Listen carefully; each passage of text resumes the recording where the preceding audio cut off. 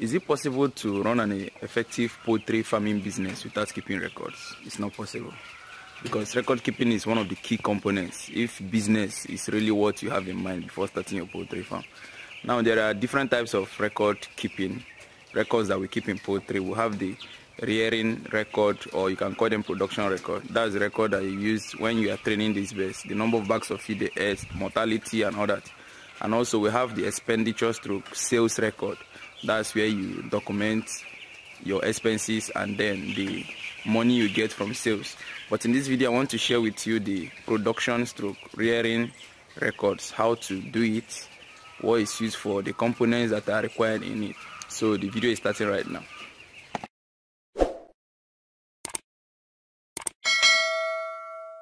I want to use the next 30 seconds to advertise a service we render over here from the farm. It's called a canvas printing split panels. We have that of 3-in-1, we have that of 5-in-1. It is good for your interior decoration.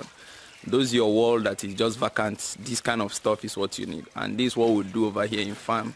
You know, farms are sited in isolated area, right? So we use it to keep ourselves busy and make money in the process. It comes with a working wall clock, so it can be the wall clock you have in your living room, and it also serves as your picture framing. So I'll be sharing a link in the description of this video. If you're interested, you order the service, keep us busy in the farm, so we'll make money and also beautify your walls in your house. If you're excited about what you're about to learn right now, I want you to like this video. Click the like button to like this video, and then if you're new to this channel, make sure you're subscribed to the channel. Having done that, guys, let's roll. For the broiler rearing record, the components of a broiler rearing record includes, let me start, let's call it broilers,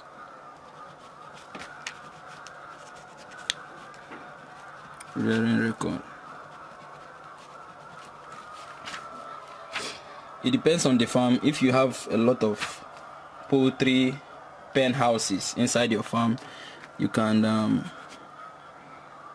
be more detailed to identify which particular poultry pen house. So here you fill in the number. There might be poultry pen house A, poultry pen house B, poultry pen house C.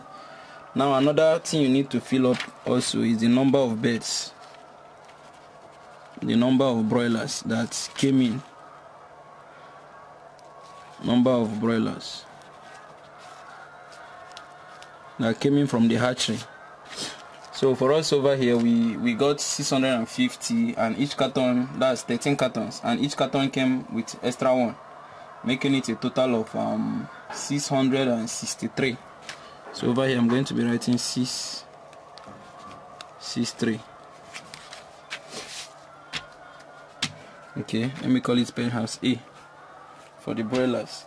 So the next thing we will write, you put down here, is the attendant's name. If your farm has a lot of attendants and each of them are to man a particular pen house, you need to write the name of the attendant. So we see attendant's name, which attendant is manning this particular pen house. Okay, for this one now, let me write Samuel. That's the name of our farm attendant who is in charge of the broilers, this particular set of broilers.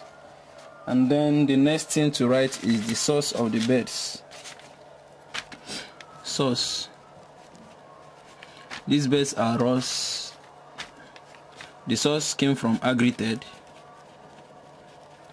And then the breed of the broilers. The breed is Ross 308. Ross 308. So having put all this down, the next thing we do is to go on to write the other components that are necessary. These components now that I'm about to show you now are the ones that Samuel, the farm attendant, will be inputting every day, up to day-to-day activities to the end of stay of the birds. So here we'll have the week. You can say this is a week. Another week we'll have the date, and then day over here. So with this now you can have day 1, day 2, day 3, day 4, day 5 continuously, and over here you have the dates. Like the broilers I'm using for illustration in this came in on the 17th of 1702 of February 2023. That's when they came in. There will be a tabulation here. There will be another one here for the day. Maybe after I'll use a proper ruler to rule it. Then the next thing to put here is the age of the birds in weeks, as in week. Okay. Followed by, that's the tabulation on its own. Followed by number of birds. You know, number of birds do reduce along the way. It depends. Number of birds for day 1 was 663. After that, we talk about the weight gain. This weight gain, it depends on how many times you want to be doing this, but I recommend it being done once every week. For this weight gain, you can measure it once a week. Some people who have extra time can do it once a day. These birds came in with an average weight of 45 grams. Mark it, day 1. Arrival weight 45 grams. After that, the next is the feed consumed. Feed consumption.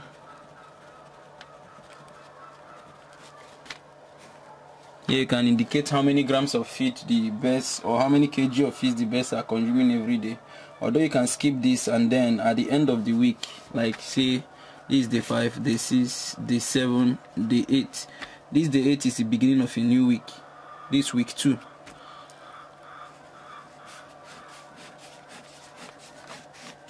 Having measured the birds here to get in day 1 to get 45 grams. The new week is on the 8th day. So over here you can measure to get. I wish I had.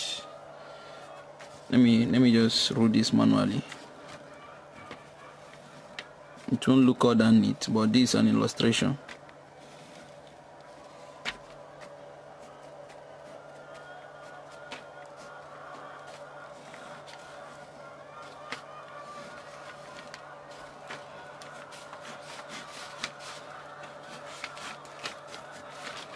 Apologies, I'm using one hand to hold the camera, so my hand is a bit shaky. So after the feed consumption, the next thing you consider is mortality. How many birds die? Let me assume that mortality is where and stroke call are just like sick birds that you separate from the flock. And then, okay, let's separate that. Call will be on its own, because a sick bird separated might get better and reintroduced into the flock. Mortality is no return. The bird is dead, the bird is dead. And then we'll have drug medications. This one is stroke vaccination. And then finally we have remark. This remark, like your recommendation or your observation. So this is what the broiler rearing record should look like. There are other details you can put in if you wish to add more details, but in order not to make it so cumbersome, this is okay. For the first week, you write the day, the dates. You can be filling in the dates one by one. Day 1 to day 7 for week 1. From day 8 is the beginning of week 2. That's why we wrote this line this way. And then under the week here we'll have week 1. Then here we'll have week 2. The number of birds. Assuming this is the number of birds, 663. Now assuming there is mortality. Let me say maybe 4 broilers died.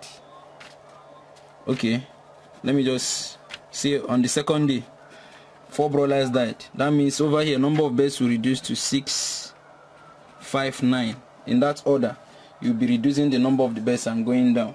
This is the weight. At the end of week 1, you measure. That's on the 8th day, early in the morning, you measure the new weight.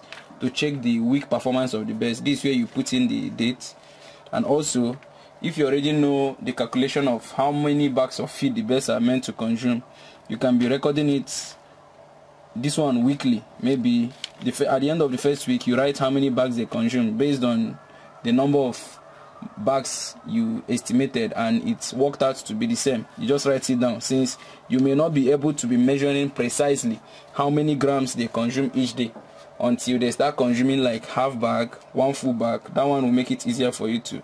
But under mortality, once you write the number of birds that died, the next thing, it has to reflect in the number of birds remaining.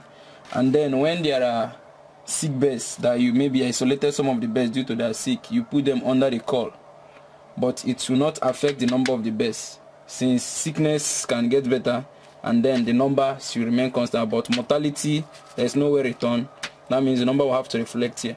Then for the medications, let me say for the first day, the birds normally take antibiotics, and the birds normally take multivitamin and glucose. So you can say glucose plus multivitamin.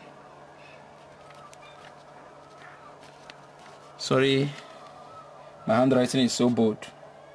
And then at the end, the remark, you can write any remark for birds coming in with this kind of weight. I think the remark is that the kind of, you can say arrival weights, birds are in good health. Like say birds arrived in good health. That can be the remark.